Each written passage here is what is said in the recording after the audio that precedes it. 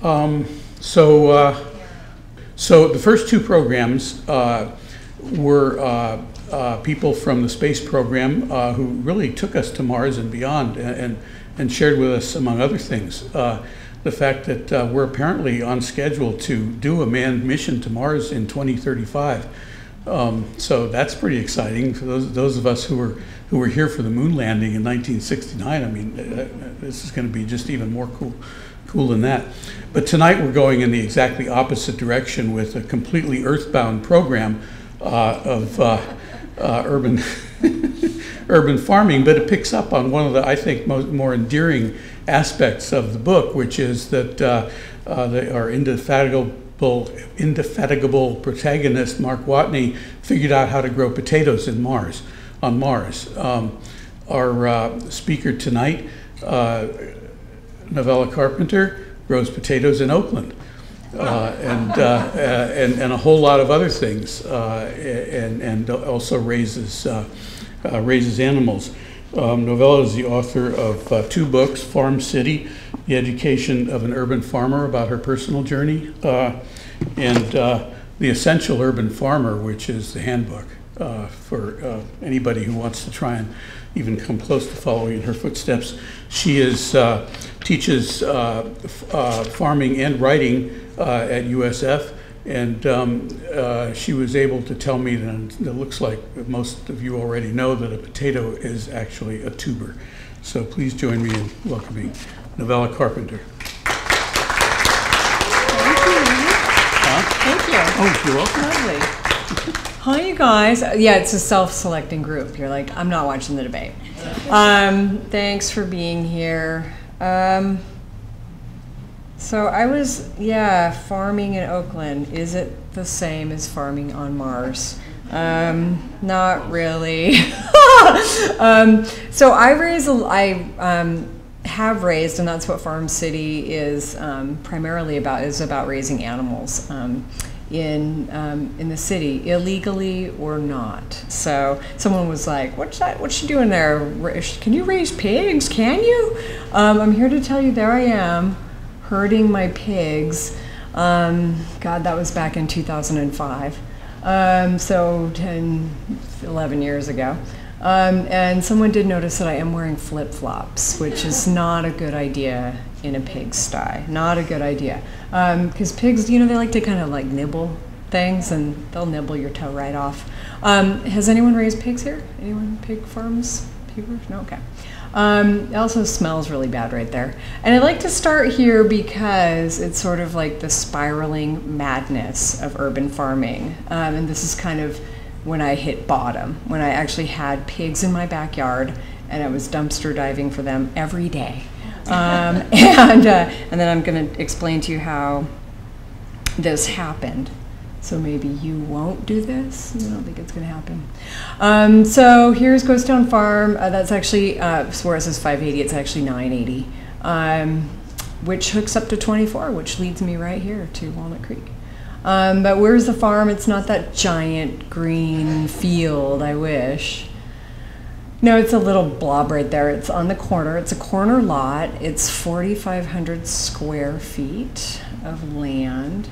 Interestingly, the big green space, which I've been eyeing for years, I was thinking sheep, I could raise sheep out there, was a former school, Marcus Foster School.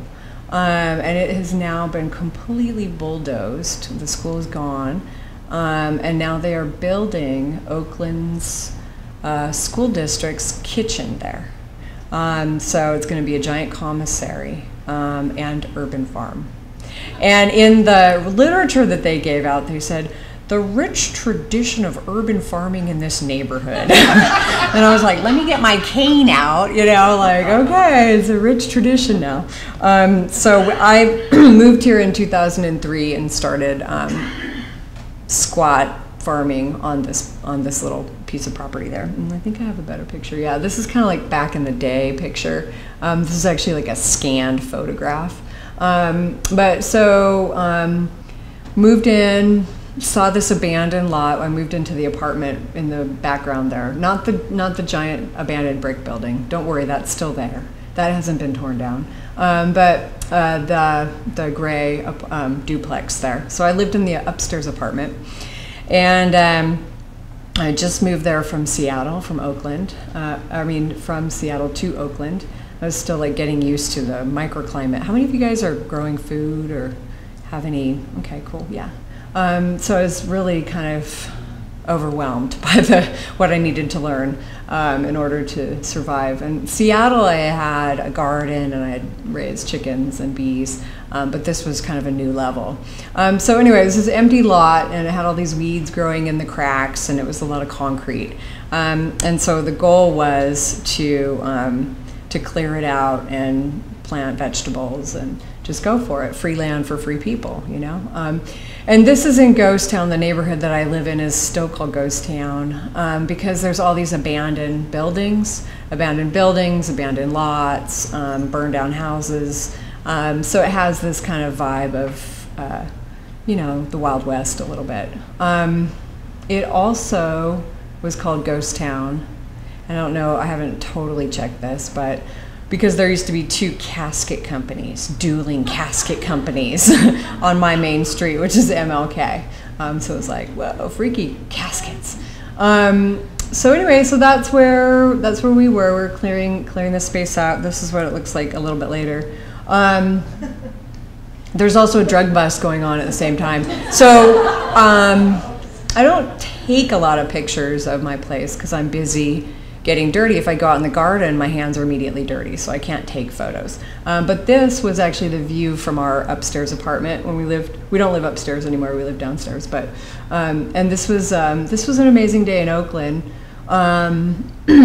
Someone must have been growing too many plants at these various warehouses. And right now is the time of year when you walk down MLK and you just take a deep breath, and it's like, it is the smell of pot growing behind every warehouse on the street up until about, 49th Street. So all these roll doors have pot growing behind them, is what you pretty much know. So these cops showed up, and it was kind of like a SWAT team type of thing. And that's when I get out the camera, because that's good times. And they got closer to the thing, and then they got the door open, and then you saw all the plants inside. And then for some reason, the cops then left. And so, but the door was still open. And so every teenager in Oakland arrived and grabbed a plant in each hand and like ran down MLK to tell their friends. And so it was like this great Arbor Day of Cannabis Day in Oakland. So I did get a picture of that. But anyway, so you can see a lot of the gardening that I was doing at that time was raised beds. What we discovered, there were lots of weeds in the garden in this empty lot, which we discovered had been this big apartment building, and it had burned down in the 80s. And so we couldn't dig, and plus we were squatting, so we didn't really want to, invest in like a jackhammer and getting all this stuff, rubble out. So we just built raised beds over the top of concrete. And it worked for years. And we would find all of our materials. So, people are always dumping stuff. So we'd find old desks and tables and take them apart and then glue them together. And then throw horse manure. We would actually come out to this area to get the horse manure. Fish Creek Road up on Grizzly Peak. That was like that's how we would get here to get the poop. So rotted horse manure was what we would get. If it had worms in it, that's how we knew it was like, okay, it's safe. So we would bring it back, and then we started growing all this food. So, and it was also like we had an open gate policy. Anyone could come in, help themselves, have some food. I did grow potatoes in these in these beds. But what I really like to do is to raise animals. So these are, this is one of my beehives, and I like to show this picture. Does anyone keep bees here? Anyone keep bees? Okay, right. Because like I'm wearing like probably the worst thing I could possibly be wearing while keeping bees, which is like a red shirt. Red makes them angry. And those you can't tell, but those are like corduroy pants, so they're like kind of soft. So anyway, but my point is like you don't have to be you don't always have to do everything right, you know? You just sort of experiment and see what works. So for me, this is the beekeeping outfit. So I started keeping bees and in Seattle, and it was kind of how my partner and I, Bill, and I really bonded through getting bees, and it's just a beautiful thing to do. Then you get honey for your friends that you can give to people and barter. I just actually bartered honey for goat meat at Brothers Market just the other day. So it's like this amazing, you know, tool to use for bartering. I also have a lot of fruit trees, and once I had the bees, I got my bees back, then I noticed that I had better pollination for my fruit. It's almost like the fruit trees knew that the bees were there. And so we have had really good fruit set because of the bees. So bees are good. And this is like, remember you guys, this is the spiral toward madness. So I got my bees, and then I was like, man, we need to get some chickens, and so here's our chickens.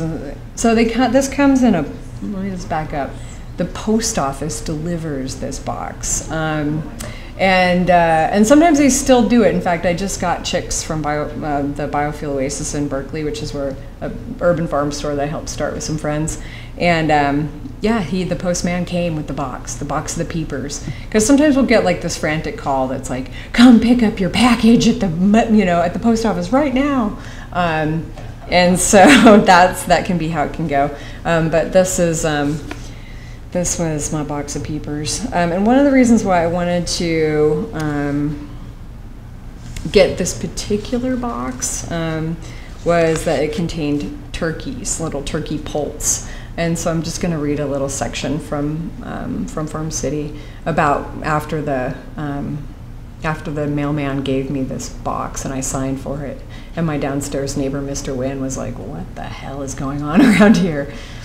As I fiddled with the door to our apartment, the new box of fowl tucked under my arm, I recognized that I was descending deeper into the realm of the underground economy. Now that I had been in California for a few years, I felt ready for what seemed like the next logical progression, something I had never dared in the soggy Northwest: meat birds. I felt a bit nuts, yes, but I also felt great. People move to California to reinvent themselves. They give themselves new names, they go to yoga. Pretty soon they take up surfing or Thai kickboxing or astral healing or witch camp. It's true what they say, California, the land of fruits and nuts. In Northern California, one is encouraged to raise their freak flag proudly and often. In Seattle, my mostly hidden freak flag had been being a backyard chicken owner and beekeeper. I loved raising my own food. Not only was it more delicious and fresh, it was also essentially free. Now I was taking it to the next level. Some might say I had been swept up by the Bay Area's mantra, repeated ad nauseum, to eat fresh, local, free-range critters. At farmers markets here, and there's one every day, it isn't uncommon to overhear farmers chatting with consumers about the steer from which their steaks were harvested, what they had been fed, and where the stewing hens had ranged, and what the view was from the sheep pen, which was now ground up and laid out on a table decorated with nasturtium blossoms. Prices correspond with the quality of meat, and Alice Waters assures us that only the best ingredients will make the best meals. But as a poor scrounger with 3 low-paying jobs and no health insurance, I usually couldn't afford the good stuff. Since I liked eating quality meat and have always had more skill than money, I decided to take matters into my own hands. One night, after living in our ghost town apartment for a few years, I clicked my mouse over various meat bird packages offered by Murray McMurray Hatchery website. Murray McMurray sold day-old ducklings, quail, pheasant, turkey poults, and goslings through the mail. They also sold bargain-priced combinations: the barnyard combo, the fancy duck package, and the turkey assortment. These packages I had thought might offer a way to eat quality meat without breaking the bank. But I had never killed anything before. Blithely ignoring this minor detail, I settled on the Homesteader's Delight, which was 2 turkeys, 10 chickens, 2 geese, and 2 ducks for $42.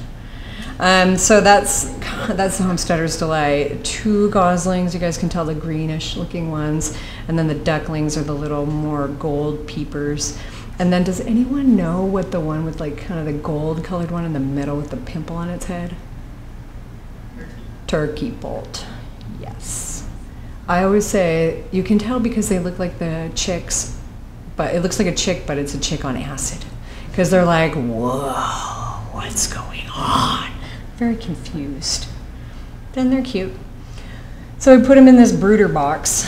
And partially why I wrote that other book, The Essential Urban Farmer, that he held up, was because people would write me emails and they're like, I just got my turkeys in the mail. What do I do with them? You know, and I'm like 5 days later writing back to them, well, you know, so it was kind of, it's an instructional too. So it's like how to make a brooder box, how to keep your little babies alive so then you can eat them later. So anyway, so this book I kind of go through, so I talk about how I was gonna, okay, anyway, I'm just gonna read this part too. I bought my yeah, totally. Let me just get this closer is really what's gonna be good. I bought my poultry package with the click of the mouse and paid for it with a credit card. It was only after the post office delivered the box that I realized that one can't just buy a farm animal like a book or a CD. What I now held in my hands was going to involve a hell of a lot of hard work. I just realized that Amazon probably sells chicks now. I didn't really think about that, but I bet they do. So anyway, so I put them under this brooder box and give them water, and the turkey poults were very hard to get to drink water. The first turkey poult, oh wait, I'm skipping that part. So then Bill walks by. He just like woke up in the morning and he's like, oh my God.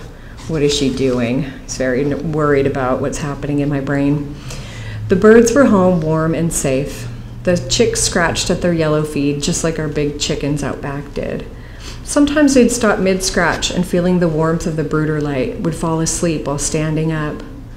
A puffy gray gosling curled their necks around the yellow, sleeping ducklings. A Hallmark card had exploded in my living room. I called my mom. A brooder box full of fowl was something that woman could appreciate. She'd once been a hippie homesteader in Idaho. Listen to this, I said, and I held the phone near the brooder box. 100 little peeps. Oh my God, she said. Turkey poults, ducklings, goslings, and 10 chicks, I crowed. I watched the chicks and poults moving around in the brooder, pooping and scratching, pecking and pooping. Turkeys. Do you remember Tommy Turkey, she said. I didn't, but the photo in our family album had stuck with me. My older sister Rihanna, in a saggy cloth diaper, being chased by the advancing figure of a giant white turkey, Tommy. My mom told us about Tommy every time we got out the old family album from the ranch days. Well, he was mean as hell and he would chase you guys. I looked out the window while my mom described the smokehouse that she and my dad had built. By then, Bill had made it downstairs where he was out front tinkering with our car. I had warned him about my meat bird purchase, and he had been excited about the prospect of homegrown meat. But now that he had seen the baby birds, fragile and tiny, he seemed a bit skeptical. Tommy grew to be an enormous size, my mom said, and as back to the land hippies, she and my dad had been very pleased. They didn't encounter any predator problems that year, and butchering him was a cinch. But disaster did hit. The smokehouse burned to the ground while they were smoking the turkey. Oh no, I groaned. Life was like that, she said glumly. I felt sorry for her. My mom's stories usually involve some heroic hippie farm action. I hadn't heard that part of the story before, but I knew that bad things had happened. Her voice brightened. But even though the smokehouse burned down, we did manage to salvage the turkey. What do you mean? I asked. Well, we dug through the charred wood, and there it was, a perfectly cooked turkey. I brushed off the cinders and served him for dinner. It was the best turkey I ever had, she said. We said our goodbyes, and I hung up the phone. I glanced into the cozy chick brooder. The chicks were sleeping on a mattress of shredded pages from the New York Times. I had to remind myself that though they were cute, these baby birds would eventually become my dinner. Thanksgiving in particular was going to be intense. I imagined the killing scene, a butcher block, an axe, little Tommy turkeys that I had known since poulthood. I wasn't sure I could bring myself to do it. But the conversation with my mom left me emboldened for my foray into killing and eating animals I had raised myself. This urge was clearly part of my cultural DNA.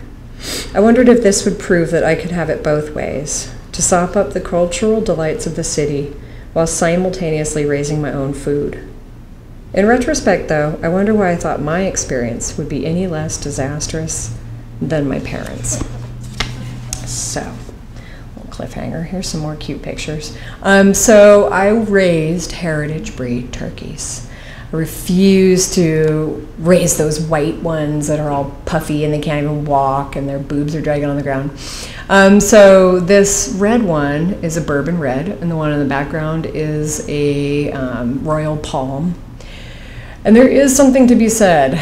They're more like a game bird. If you guys have ever had these heritage birds, you have to cook them really hot in the oven, hot and fast. Not like the slow turkey that you're cooking for like 5 hours in your oven. So there they were. I was able to kill these turkeys. And then I moved on to other things.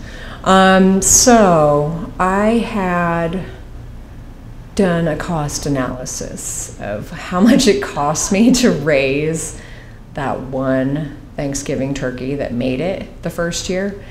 And it was around $100. Okay, this is like 15 years ago too. This is like forever ago.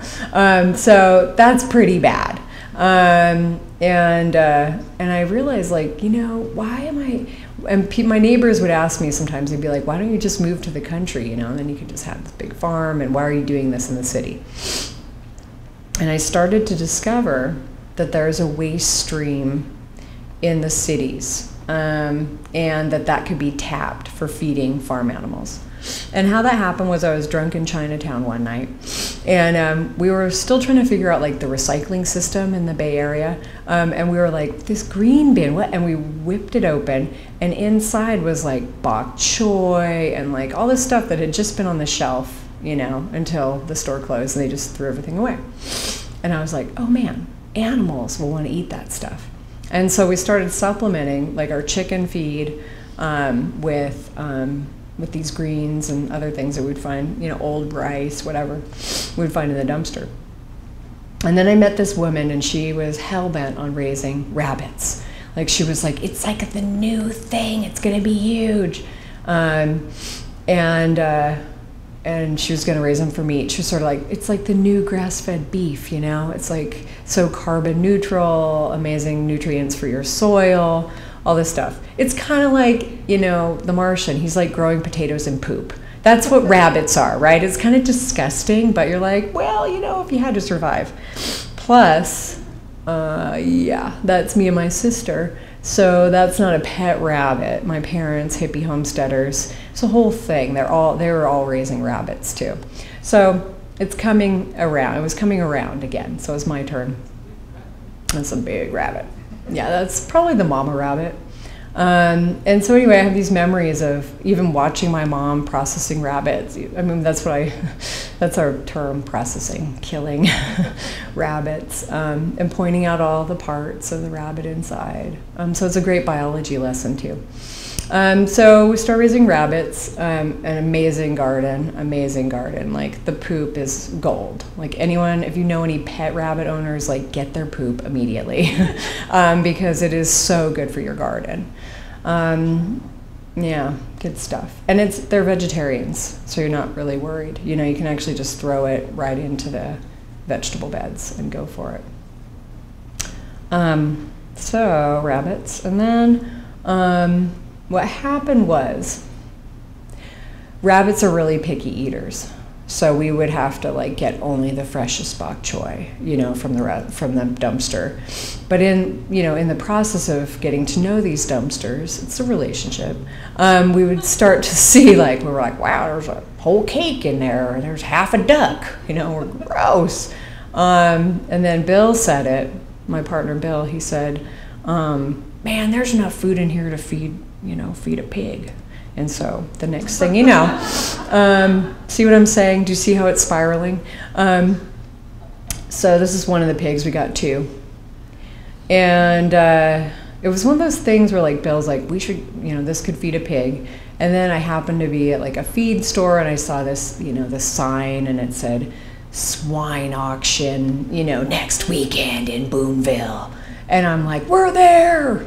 And so we drove up there because I'm like totally gonna get a pig. And I didn't know how to take care of them. This is a pattern for me, is that I would be like, I don't know, guess I'm gonna start raising rabbits. And you'd see me like, you know, that night with the rabbits in a hutch or something, like reading a book, like how to raise rabbits, you know? So it's the same exact thing with the pigs. So we went up there and we drove our station wagon, because that's what we have for a car. And I had brought a cage. I was like, I want to cage those pigs. I'm like, we can't have pigs running loose in our car. Okay, that at least I nailed. That was awesome. Totally nailed that one. So we go to the auction.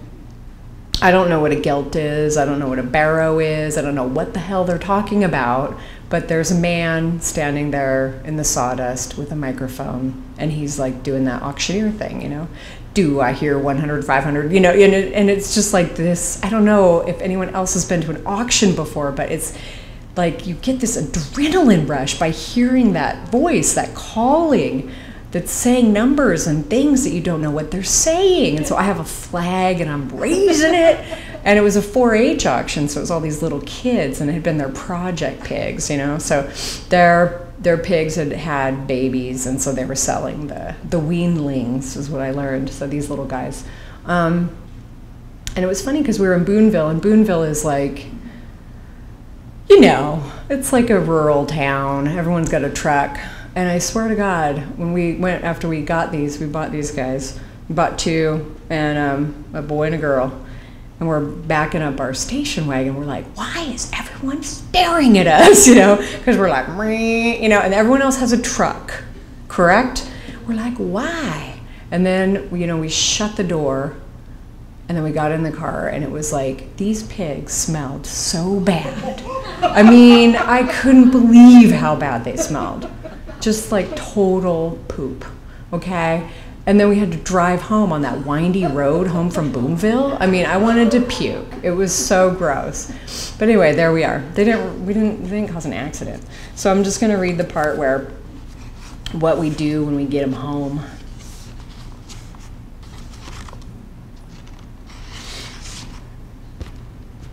Back in the ghetto, I herded the pigs into their new home.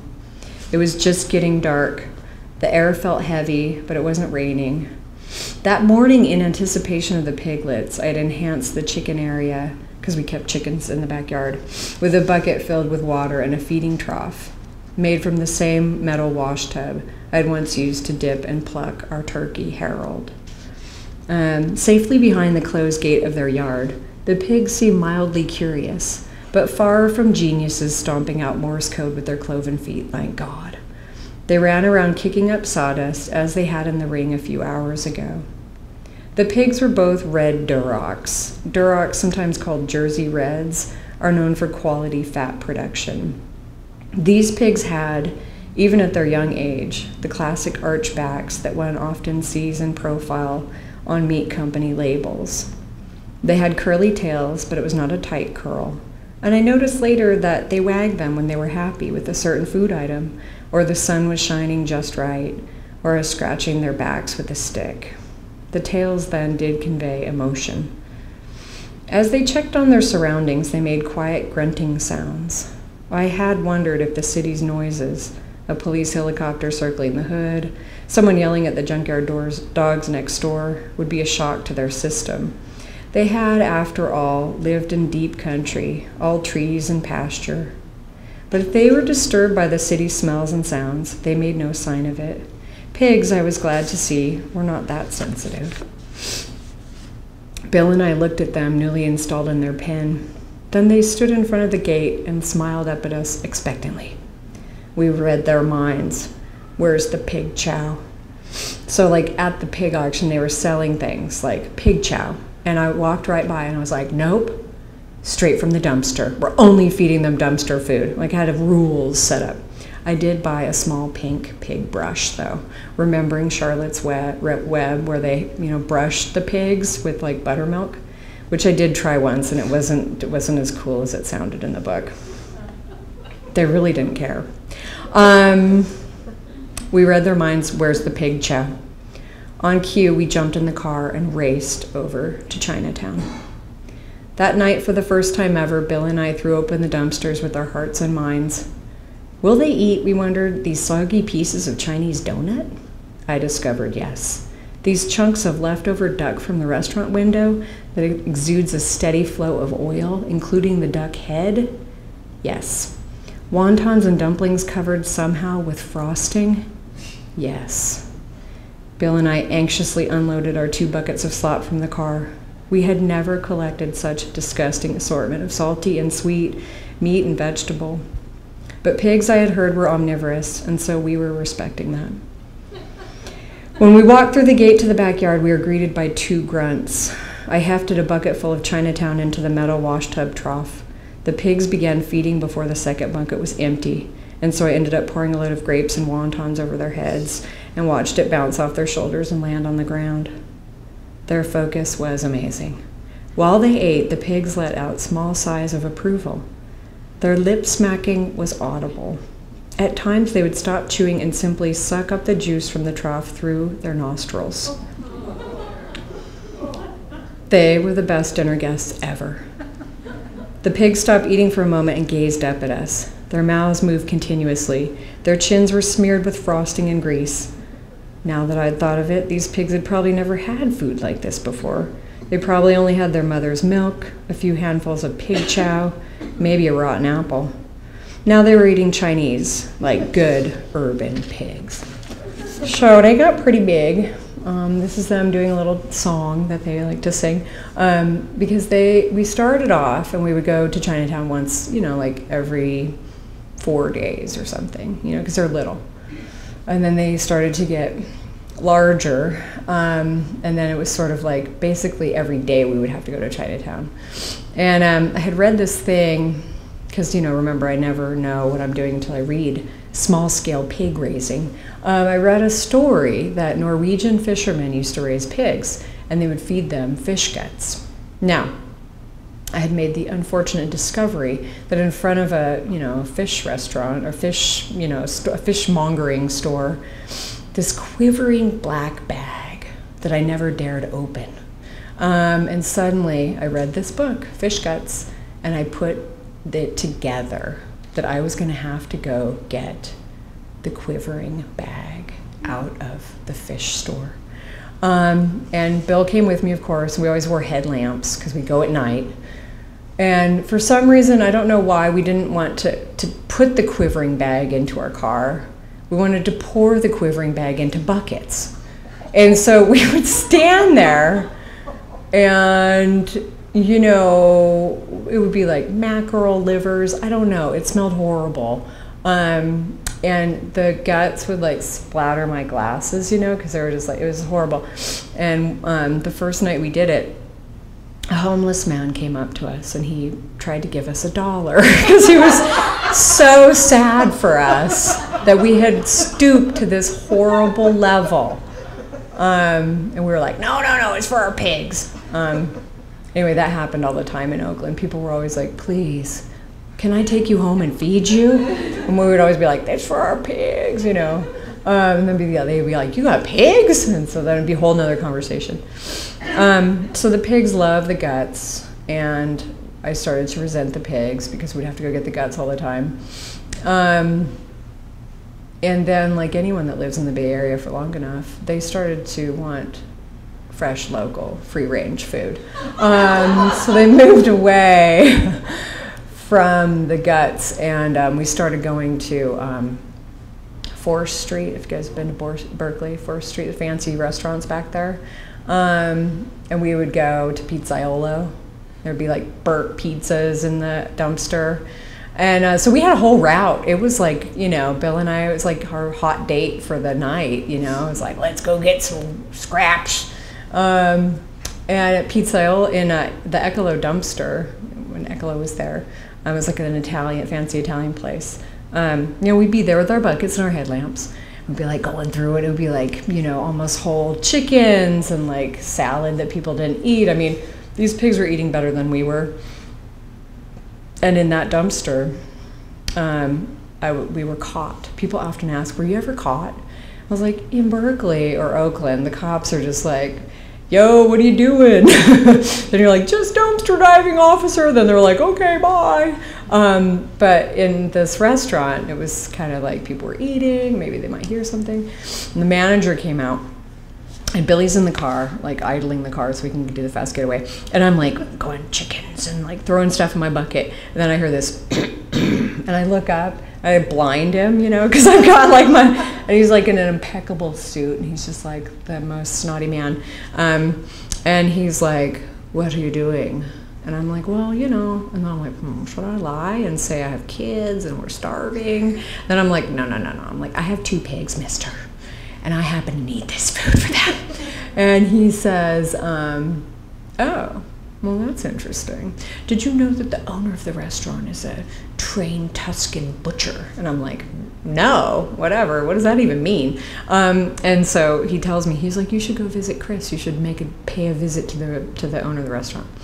And I'm like, whatever. You know, people would be like, what are you going to do with all this pork? You know, people would come over and just stare at these giant hogs, right? And I'd be like, I'm going to make prosciutto. And then like I hold up the like prosciutto for dummies book, and I'm like, how do I make it? You know, like I had no idea. I like bought a meat grinder. I mean, I was just like totally prepping in this way that made no sense. So finally I realized that Chris may be the answer for me. He may help me in this endeavor. And so I go to the restaurant and I say, Chris, I have 2 pigs in my backyard. I'm feeding them the scraps from your dumpster. Will you help me?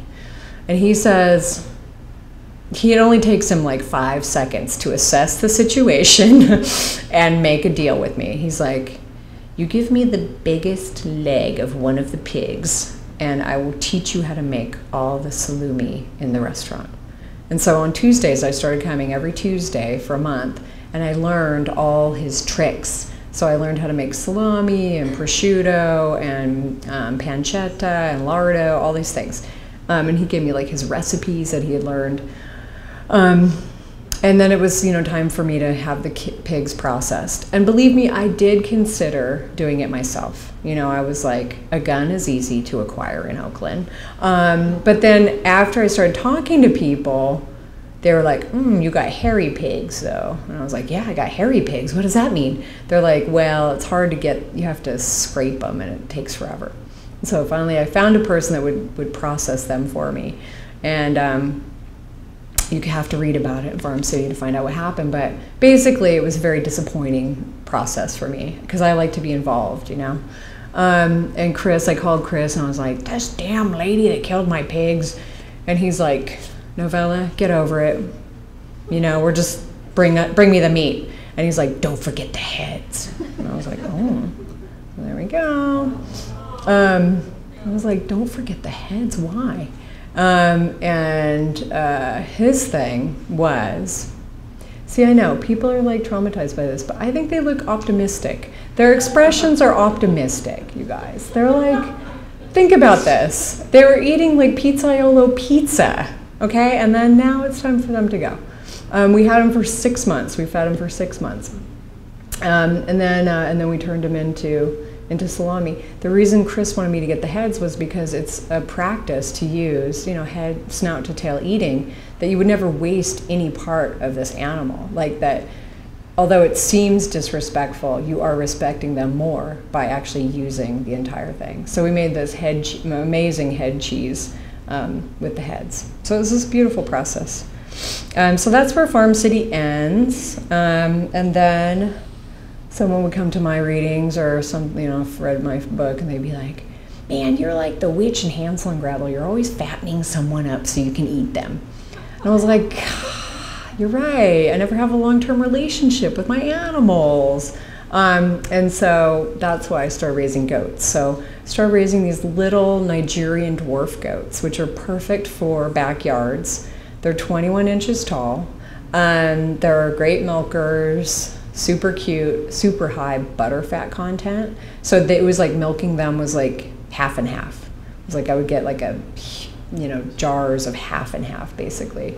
This is Orla. This is just right after she was born. There was also this great joy of having little beautiful kids jumping around and snuggling, and goats are like cats. They kind of want to sit on your lap and cuddle, and they eat hay. I didn't have to dumpster dive for them anymore. And they were really interesting. So, and I also liked them because you could make cheese, obviously. I got really obsessed with making cheese.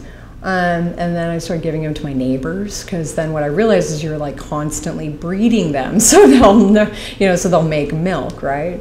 So that was a big aspect. This is my neighbor Abane, and she started raising goats too, and it was a whole thing. But one of the things that I know about raising animals is you start thinking like the animal that you're raising. So for instance, with the pigs, like I'd walk down the street, and if someone threw like a sandwich on the side of the road, like half eaten, I mean, we would die for it. We'd be like, the pigs will love that, so we'd carry bags with us everywhere we went. And when you're a beekeeper, you notice what's blooming. It's part of that rhythm of noticing nature.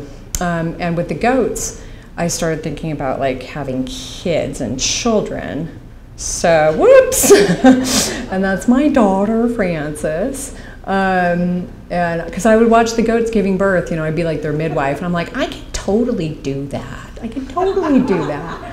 And that's her like collecting limes. And lately I've become obsessed with fruit trees. So that's what this slide was, is just to show, we planted, this is 2 years ago, we planted a big citrus hedge to go right along MLK. You can see some of the other trees out there. So we have about 30 fruit trees on the property, and we keep them really small, so we're dwarfing them constantly. And so that's probably will be my next book project, is writing something about gentrification in Oakland, and the idea of fruit trees and what is heirloom, and something like that. That's how I think of book project ideas. I'm like, how about this? And having a kid is changing things too. And then now we have little peepers at our house right now. So we have these little chicks, and it's all happening again. So my daughter went to the biofuel station where the urban farm store is, and she saw these little baby chicks, and she's like, I want baby chicks. And so now we're starting the next generation, right? So I'm gonna end there.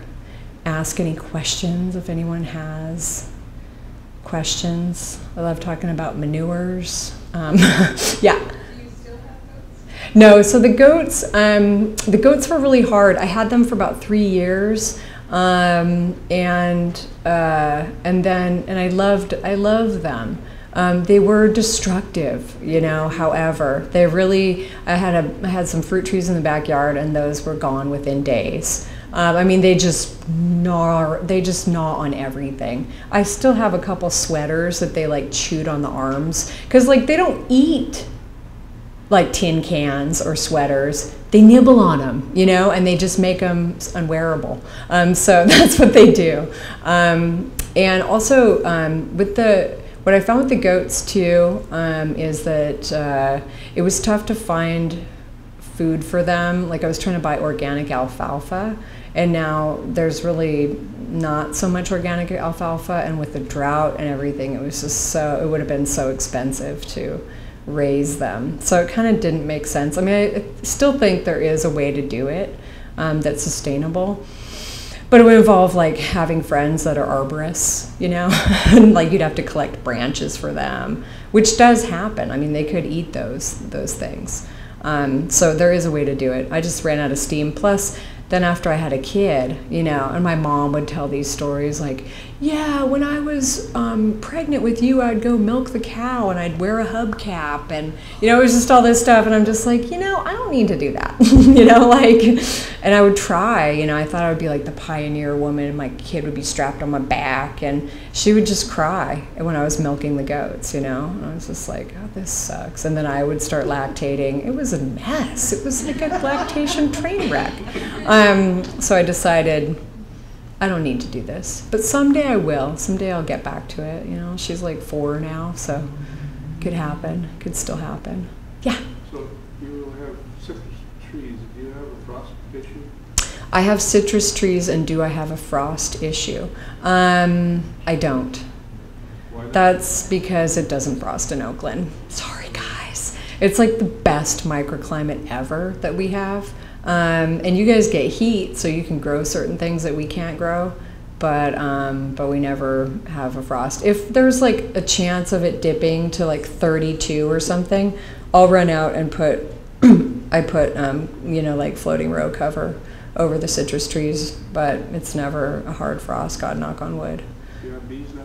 Yep, and we have 2 beehives. We have beehives too. Yeah. Mm-hmm. Have you ever thought of the issues of farming in outer space? Have I thought of issues farming in outer space? I never did until my students at USF, because I'm like their garden teacher, they're like, hey, can you grow potatoes and poop? And I'm like, where is this coming from? Like, I didn't know, because I'm totally in this media blackout, so I never know anything. And I was like, that is such a great question, you guys. You know, like, let's get really deep about this. I was like, well, the manure has to be rotted down, but yes, you could. And then I'm like, why do you ask? And they're like, oh, we just saw the movie The Martian. And I was like, oh, okay. But yeah, you know. So I didn't think about farming in outer space. I actually share an office with Mary Roach, and she wrote a book called Packing for Mars, and it's a lot of like prepping for Mars. But it seems like it would be hard for people to live on Mars, and so I wonder how hard it would be to grow animals on Mars. You know, it might be. I mean, imagine the pig ride in my station wagon, like in a space shuttle. Like, oh my God, it would smell so bad. So, yeah, in the back. So you mentioned early on that you kind of had an open gate policy. I'm just calling it that, where people couldn't take Yeah. what they needed. So does that still happen? Do you find people coming and being, you know, community in the garden, hanging out, maybe getting to know neighbors, or is not so much? How's that work now? Okay, I have to repeat her question. So she wants to know if there's still an open gate policy for the garden, and if it maybe creates community having that open gate, if that's still going on. Yes, well, so I squatted on that land from 2003 until 2011, and during that time, the garden was always open, you know, because I didn't own it, and because, you know, it just didn't seem to be a problem, and it was a place where, you know, people would, a lot of people just wanted to come by and talk about their history and their heritage and what kind of crops they grew, you know, so like the Yemeni storekeeper would come over and talk about figs or beekeeping, and you know, so people would stop by for sure, and it was a space for tranquility. The farm, I actually bought that property in 2011 after the recession and everything, and when I did, as soon as my name was on the books, because before I'd been this like squatter, if any city person walked by and they're like, what's going on back there? I'd be like, I don't know, you know, just keep walking.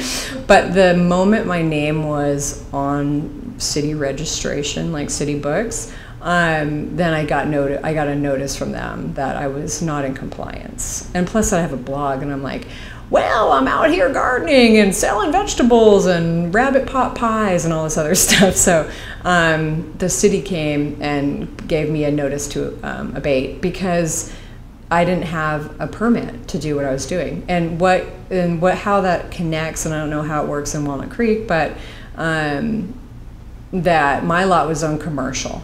And so it's only for commercial use, not agricultural use. And so I had to get a special permit. And when that happened, there was a huge like outrage. Like it was like, I don't even know, KTVU showed up, and you know, it was like everybody was talking about how Novella's getting busted by the city of Oakland. And I'm like standing there with my duck in my hand, and I'm like, why can't I grow my own food, you know? And so people would be like really upset, you know? And it was awesome because my neighbor, this gets to your question, my neighbors were really pissed because they're like, we moved to America because like you can do things like this. Like you can have liberty, right? And that's like kind of when I became like a little bit of a libertarian too, because I'm like, man, the city's on my back, you know, like go away. And but it was funny because the neighbors really rallied. Like Moses at Brothers Market, he was like, I know, we'll take a group picture with everyone who's ever been in the garden, and we'll send it to the city. And I mean, eventually the city laid off and it was fine. But I remember this one girl came by with her friends, and she's like, I heard you're getting busted. I'm like, yeah. And she's like, man, I used to get high in that garden. You know, it was like, so it was a recreational drug place too. So anyway, it wasn't, so to say that, and it was also like, you know, I have like condoms in there. But then one day I was, I had my kid, I had her in 2011, and I remember looking out the window and there was like a guy shooting up heroin. See, heroin's a really huge problem now. And I was just like, no, because my baby's like crawling around out there, you know, so I locked the gate. And I never opened it up again. I mean, it's open, like I use it and other people use it, but for the most part, it's not open for that kind of stuff anymore. So that's why. It's the tragedy of the commons, writ small. Yeah, what's your question? If you could go back to your teenage self, what would be the one thing you would tell her? Okay, if I could go back in time and tell my teenage self something, what would I tell her?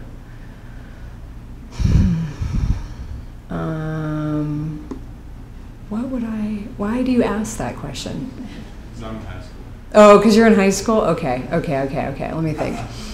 Here's the thing, is I think, this is just totally, I don't know, this is not necessarily a good answer, but I feel like I always limited myself, you know? I would just be like, okay, I'll go to University of Washington, it's close to my house, you know? Like that kind of, like the decision making that you make as a teenager should be bolder.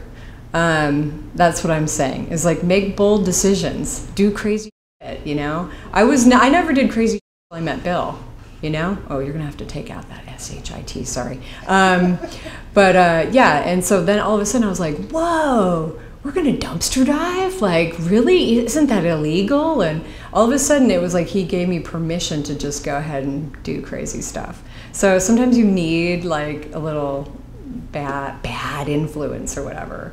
But so that's what I would say, is like just relax and do stuff because you want to do it, and ask forgiveness, not permission. That's what I tell myself. Yeah. Which came first, your writing or your farming, or I mean a little more of how you've evolved? Okay, which came first, writing or farming? I don't know. I wanted to write when I was like in 8th grade. Like I would, you know, try to write novels. I should try to read those again, probably pretty bad. So I think I wanted to be a writer. I never thought of writing about my experiences farming. That didn't happen. I went to Berkeley's journalism school, and I remember, because Michael Pollan was teaching there, and it was before Omnivore's Dilemma, before it got big. And he came in, I was working, this is one of my crappy jobs that I had. I worked at a plant nursery. And Michael came into the nursery, and I didn't recognize him at all. And I helped him pick out a plant for his house or whatever. And then when he went to pay, he gave me his credit card, and I was like, Michael Pollan? Author of Botany of Desire? Oh my God. And he's like, yeah, I'm teaching over there at that journalism school now. And I'm like, journalism school? Never heard of it. What is that, you know? And so I went, I applied and got in. I'd been doing some writing when I lived in Seattle for this alternative weekly called The Stranger. And then I remember taking class with him. I was sort of taking it too seriously again, where I'm like, yeah, I'm going to work for the Washington Post, you know, I'm cub reporter. And, you know, I was like really bad at it. Like I would get people's names wrong and their ages wrong. I would get the whole story wrong. And Michael gently told me one day, he's like, you know, you're a good writer, but I don't know about the reporting. Like what if you wrote about like some of the stuff that's going on at your house? And at the time I was just like, you know, the weird girl that had chicken poop on her boots, and I was leading like a double life, you know. I was like in grad school but then farming, and I was like, whoa, I never thought of that, really? And so then I started writing these essays about farming and urban farming, and then that's kind of how that book happened. It kind of took off from there. So kind of they came together. Yeah. And I have heard about bees growing through the mail, but how can Oh yeah, so she's heard of bees going through the mail, but what about the chicks? Don't they get turned upside down? Well, you know, they come in that box with the holes and it says fragile. So they have air holes. But the other thing is that chicks, you know, it's kind of like those stories, those miraculous baby stories where like the babies can live for days in these earthquake buildings. Chicks are the same way. They have lived off that yolk, you know, that rich yolk. And so they can survive, but really only for 2 days max. And they put them together so they're warm, so they keep each other warm, their body heat. I mean, they don't have a lot of fun time really traveling. And I've since changed my ordering, so I get them from a California company, so it only takes a day for them to arrive. But you can also get fertile eggs and have your chickens hatch them out too, which can work. So there's ways around, there's workarounds for everything. Yeah, in the back. What's the most challenging animal you've ever raised? The most challenging animal ever raised, definitely goats. And that's because the goats, I know before you guys all buy little Nigerian dwarf goats, because goats require shots. They require toenail clippings, you know, every month. You know, you kind of have to be a veterinarian. It feels like being a vet, you know. When you have babies, I mean, you don't want goats with horns, especially in cities, because they can, you know, blind people. So there's this disc budding iron I bought to fry off their little tiny pre-horns. I mean, it's all James Herriot type stuff you're doing when you have goats. I mean, administering shots and, you know, deworming medicine. And then with that is like you also, if you want milk, you're constantly, because it's illegal. See, I started to follow rules a little bit, but it's illegal to have a male goat in city limits. So why? Anyone ever smelled a male goat? They like pee on themselves and let it rot and roll around and stuff. So they really do stink. But when my girls would go into heat, I would be like, oh, I gotta go get a male. So I'd go up to this farm. I had a pickup truck at that time, but for some reason, like Mr. Lincoln, you know, they always have like really cute names. Mr. Lincoln, he'd sit up front with me, shotgun, you know. I was just like, and then people would drive by and they'd be like, what the, you know, and, you know. So it was just like this whole other level of craziness that goats involve. But I have to say, and I'm going to end here, the hardest farm animal I've ever raised is my daughter. Because anyone, and I'm like, you people that have raised children, you've done it. You picked up poop and you cleaned up stuff. I mean, it's incredible how much work a human is. And, you know, unlike the goats where I'd be like, well, they're just going to go in their shed and go to sleep tonight, you know, the screaming baby, you know, at 4 in the morning or whatever. That's tough. So anyone who's raised children, you are an urban farmer. In your heart, you can do it. Thank you very much.